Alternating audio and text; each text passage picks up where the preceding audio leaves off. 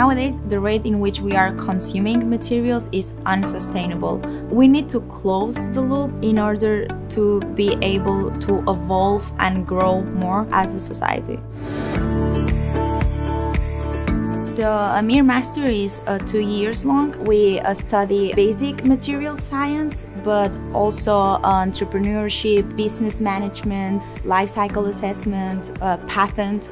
So in the future, we are able not only to know about recycling, but to innovate in the area. And this master gives me the formation for me to do more and become a professional that can make an impact in the value chain. I got to have classmates from all over the world. I think that when you bring people from different backgrounds into the same room, facing the same challenges, great ideas occur and you see things from a totally different perspective.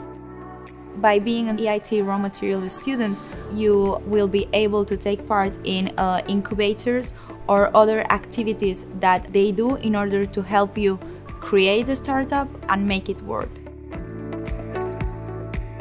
I think that the world needs more people that work in the raw materials or recycling sector. This master is able to create these new professionals, and in the future these new professionals will go into the industries and make real changes. And if they don't go into the industry, they will keep doing research in that field, or they will start their own companies that will be game changers.